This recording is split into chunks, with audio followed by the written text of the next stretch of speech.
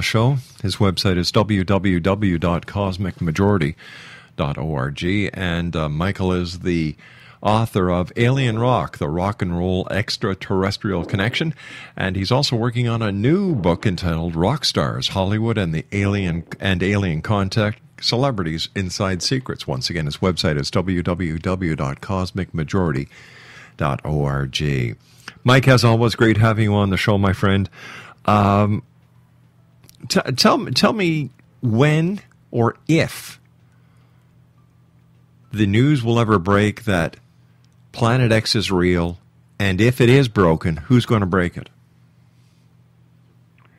Well, this is, again, one of those impossible questions to answer. Sorry. But, no, I think that the existence of Planet X, the existence of Planet X in an orbit coming toward Earth will be only made public at the last possible second or last possible minute when the government has no other choice. The panic that would ensue would be phenomenal. And for that reason, they're going to keep it bottled up as best they can. You know, I can understand the government being able to suppress the NASA as well as the other observatories and professionals that they have under their control. But when it comes to the amateur astronomers, how are they going to control them from getting the information out into the media? Well, I'm not sure that they can. However, amateur astronomers who have found meteors and other objects in space before many times have not come up with anything convincing. Now, they may, but it hasn't happened so far.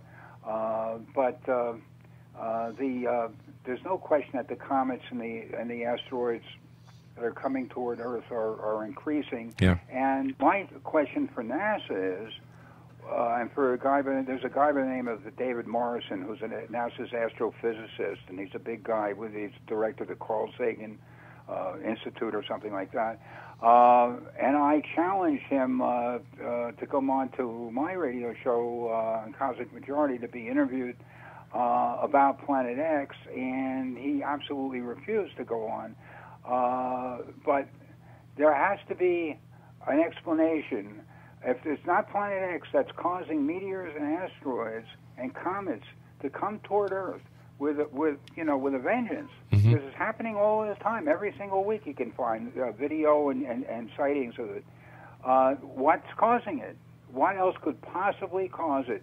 I have not gotten an answer yet. I'm working on it, but I don't expect that I'm going to get any other answer. I think it is Planet X. And I don't know why we can't see it, although some people claim, of course, that they have, and why, there haven't been any convincing photographs of it. And it is a very large body. It's 5 times bigger than Earth, supposedly. But I think that this is a harbinger of Planet X. These meteors and other objects coming toward Earth. Hey, Mike, you and I have got to say so long for tonight. I want to thank you so much for joining us. Take care of yourself, my friend, and if you get any other breaking news, give me a call. Let me know. We'll get you on as soon as we can. Take care of yourself, Thanks Michael. Good night, sir. Okay. Exonation, Michael Luckman has been my guest this hour. www.cosmicmajority.org. I'll be back on the other side of this commercial break with the news at 6.5 minutes past the top of the hour as the X-Zone continues with yours truly, Rob McConnell, from our broadcast center in Hamilton, Ontario, Canada, and heard around the world on the X-Zone Broadcast Network and our growing family of broadcast affiliates and satellite programming carriers. We'll be back. Don't go away.